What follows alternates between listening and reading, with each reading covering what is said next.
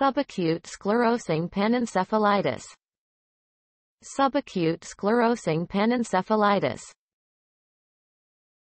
A chronic progressive brain inflammation caused by slow infection with certain defective strains of hypermutated measles virus.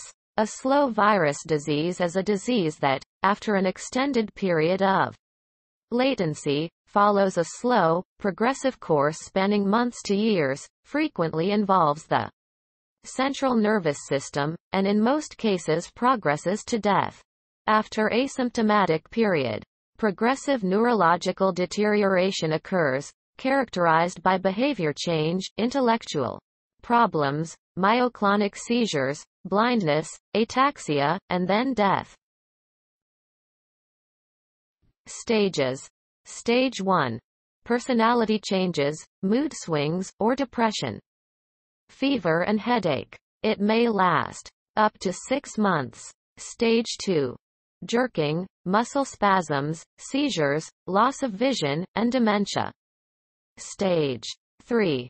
Writhing, twisting, movements and rigidity. Stage 4. Breathing, heart rate, and blood pressure are affected, leading to coma and death.